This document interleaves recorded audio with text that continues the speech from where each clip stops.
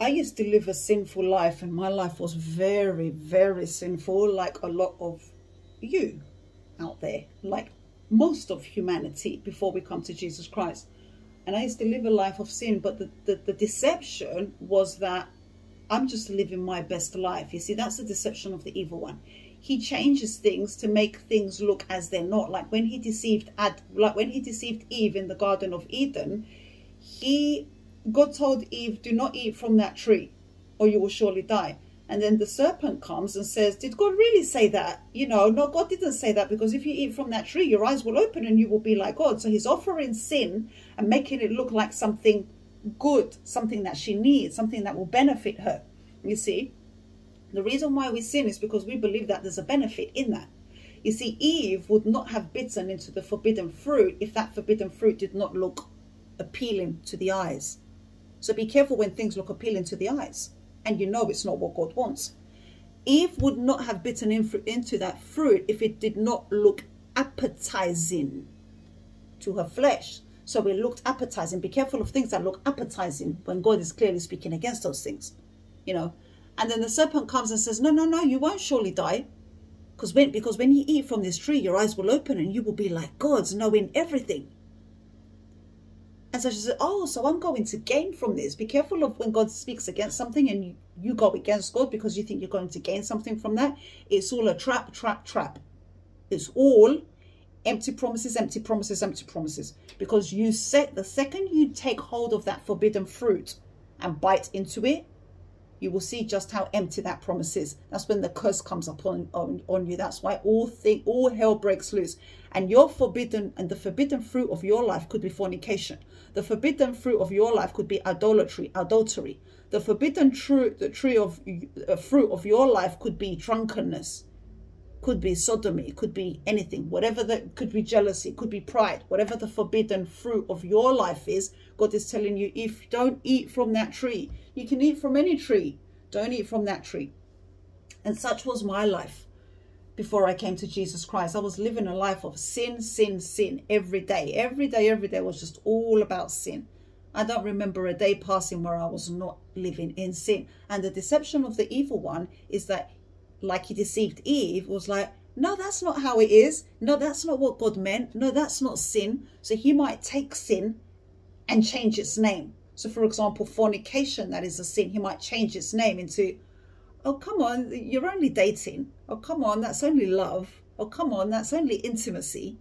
Or he'll change the name of lust and call it, that's love, you know, when he knows that's lust. And so because you don't see it as lust and you see it as love, you bite into that fruit. But because it's not love, it is lust, and the devil's lying to you, you're biting into sin. Or he takes fornication and says that's intimacy, that's love, that's dating. And because you don't see it as sin, because the whole world around us is programming us with sin and giving it a socially acceptable name. And so you bite into that fornication thinking it's dating, it's love, it's intimacy, we're just spending time together, you know. And so you bite into the curse, you bite into the sin. You see, the curse is in the sin. The forbidden fruit which Eve bit into. God didn't wait for Eve to bite into the fruit so a curse can come up on them and they can enter a fallen state, the fallen state of mankind. No, the curse was in the sin. So the fact that she bit into that fruit put herself in the curse. So we bring destruction upon ourselves. It's not God doing it. We bring it upon ourselves because we enter into these sinful lifestyles. Most of mankind do not know that they're entering into a sinful lifestyle. Because, what's going on there? Because the world around us, it's in the movies, Hollywood movies, it's in the music, it's in the cartoons, it's in the video games, it's constantly being programmed with devil worship, worshiping the devil, making the devil's ways acceptable. And because we don't know that there is sin, or we've been conditioned in such a way that we don't even care, we're biting into these forbidden fruits every day. We're bringing curses upon ourselves, curses upon ourselves, curses upon ourselves, right? Sicknesses, diseases, demonic bondages, witchcraft, you name it, it's there. It's in the world. We bring these things upon ourselves. And such was my life. I was constantly living in sin, whether it be fornication or drunkenness or drugs or lying or whatever it was, it's all sin. But the deception was that everyone's doing it, you know. My dad was always against fornication. He was against sex outside of marriage, very much against it. And while I was young, it was like, okay, you can give me your opinion. And I have to live by that. But once I'd grown up and I'd moved out, I had my own apartment, then it was like, well, the whole world is doing it. That's just how it is. It's not that I knew I was living in sin, because I didn't. The deception was I didn't even know I was living in sin. My brain couldn't understand that fornication was a sin. My brain couldn't understand that drunkenness was a sin. My brain couldn't understand that getting high on drugs, whether marijuana, heroin, cocaine, whatever it was, my brain couldn't understand that it was a sin. I knew I knew it wasn't good because doing drugs can kill you, but that's as far as I knew. But the fact that it was a sin, my brain couldn't understand that. It couldn't grasp that kind of understanding. Why? When you grow up, the Bible says, grow up your kids in the way they should go, or like in the way of God. And when they grow up, they won't depart from that path. Okay? So if you're not bringing up your children in the way of God, and when they grow up, their mind won't be able to grasp the word of God. Their mind won't be able to understand the ways of God, that fornication is a sin. It's like, what? The whole world is doing it. I'll probably look stupid if I'm not doing it, but that's just the lifestyle. It's normal. It becomes normal. And that was it. And that's what I was doing. And that's what a lot of you are doing out there as well. Fornication is a sin. Drunkenness is a sin. Drugs is a sin. Sodomy is a sin.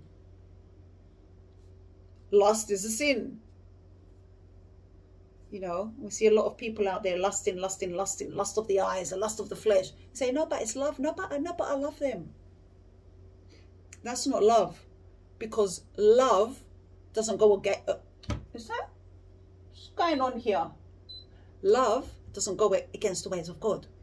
Love is patient. Love is kind. Love casts out all fear. Perfect love casts out fear.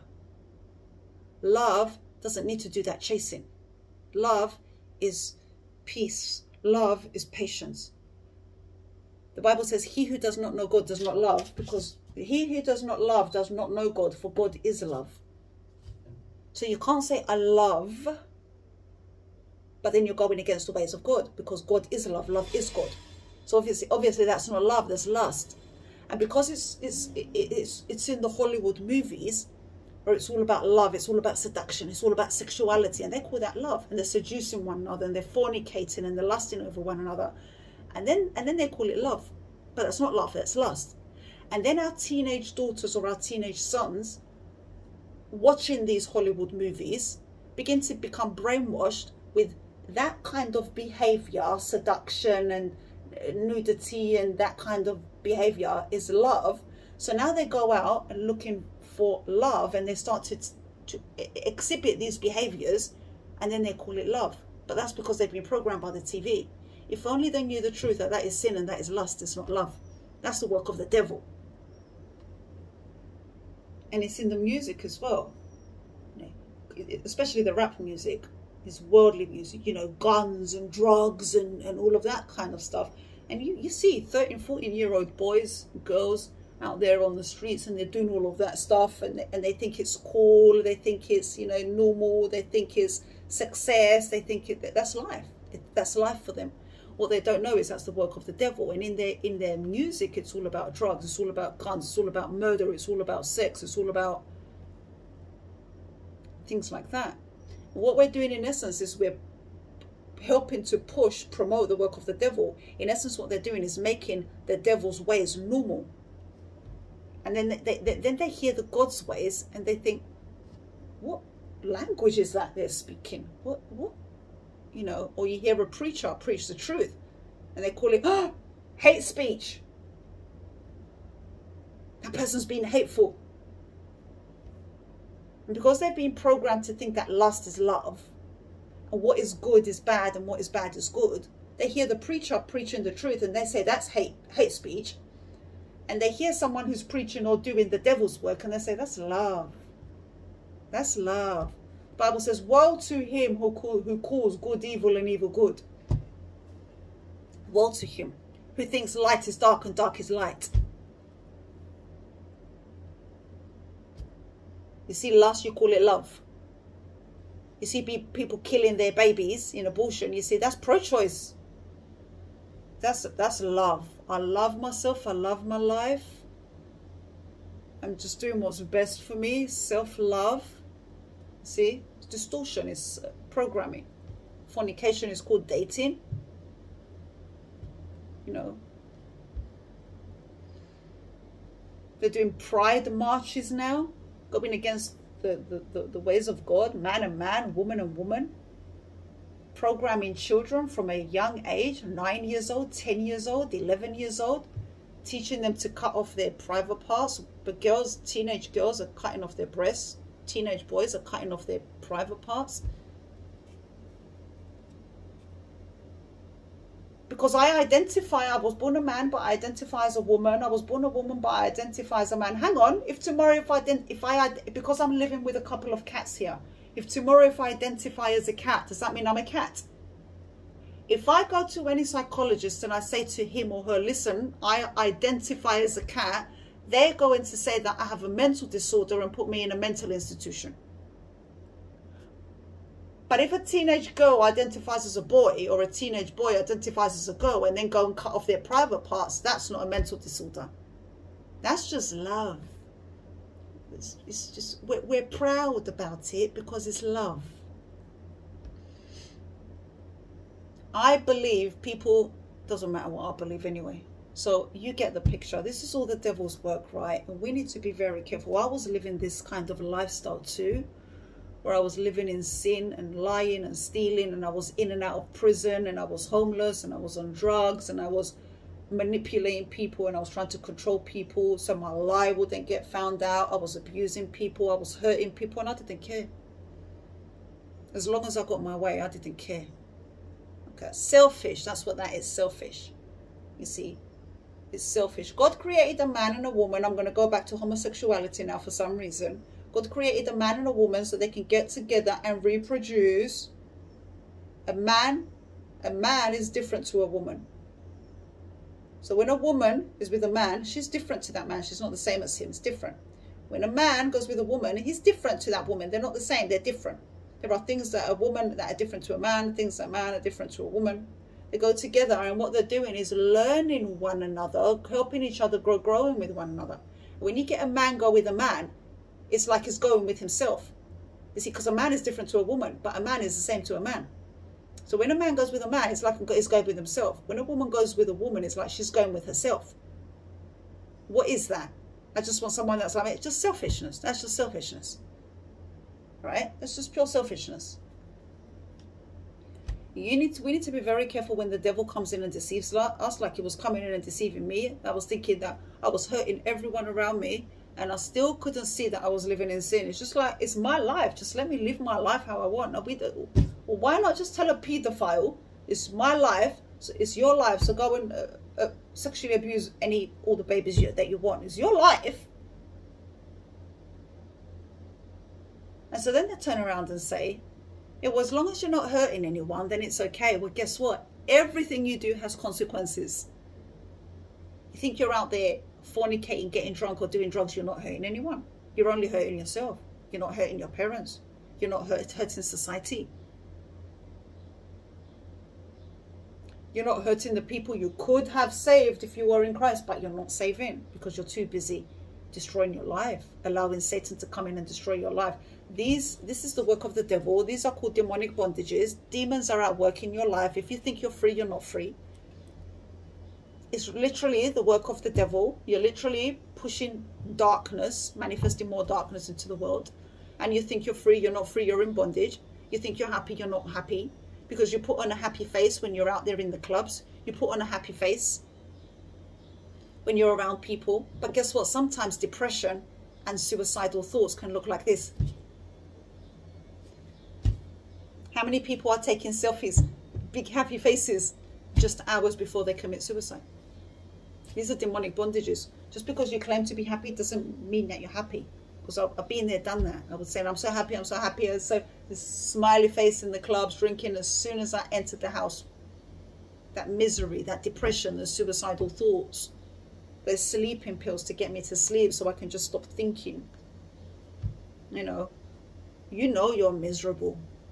And the reason why I know you're miserable, first of all, I've been there, done that. The other reason why I know you're miserable if you're living a life like that is because this life of sin is designed to keep you miserable.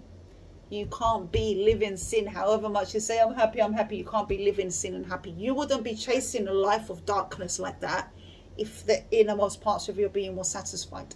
So this is telling me the fact that you're chasing a life like that means that you're not satisfied.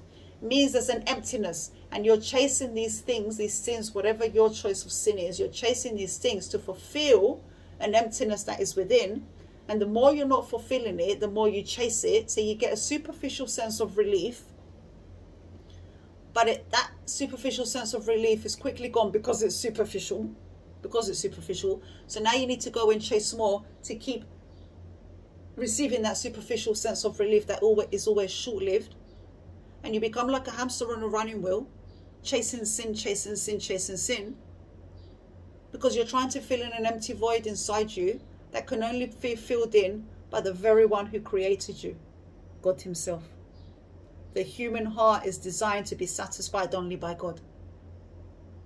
And unless you draw close to God and leave that old life behind, draw close to God and allow him to satisfy your heart through an intimate relationship with him, you will always be miserable. You will always be depressed. You will always live in fear. You will always have anxiety. You will always chase sin. You will always be like a hamster on a running wheel. You will always put that smiley face when you go out in public or take your selfies. But the second you enter the 4 rooms of your bedroom, that's when everything starts to hit you so hard, how miserable you are, how much lack of peace you have, how much you're lacking love, how much you're lacking attention, how much you're lacking validation, how confused you are. And so you need to knock yourself out, some of you, with sleeping pills, because you can't handle it. You can't handle the truth. You can't handle the life that you're living. And your life is just miserable. And I tell you, it will continue to be like that. Even if you find a new sin tomorrow, a new way to push things down, suppress everything inside. There will come a time where you've pushed so many things down, push down so many things, you can't push them down anymore. They're choking you. That's demonic. Your only way to freedom is Jesus Christ. I've been there, I've done that. I'm talking very confidently from experience, okay? This is a testimony. Jesus saved me. With that being said, my book, Spiritual Warfare, I've got lots of testimonies in here as well. Who is God? New Age Occult to Jesus, Worldly Life of Deception, and This is Grace. All can be purchased below. If this ministry is blessing you, be sure to bless back. Donation link is below. God bless us all.